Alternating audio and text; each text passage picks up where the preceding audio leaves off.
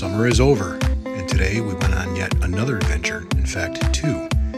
We started out our day with a slight attempt at fishing at a local pond known for its smallmouth and largemouth and many, many panfish. Needless to say, we did not catch much, but we did get a couple bites, although they were the bites that you don't want. But we did enjoy the day. Lovely views, great weather.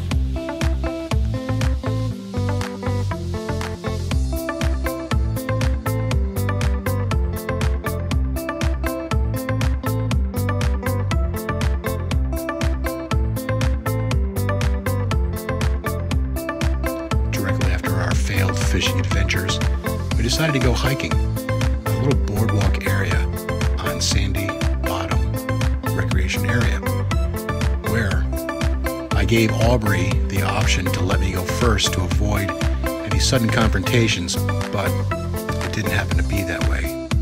She got a little bit of a fright. This was the first bridge, and then we found a mink. This was her reaction. Funny.